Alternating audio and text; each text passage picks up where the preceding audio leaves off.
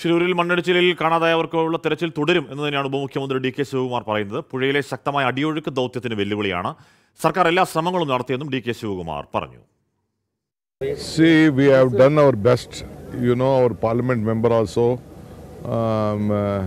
came. Your local, our parliament member, our friend also had come there.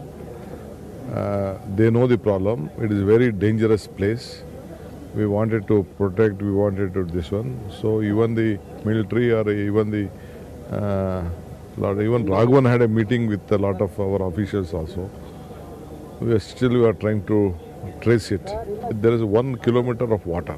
You should know that the river of water. It has just washed away.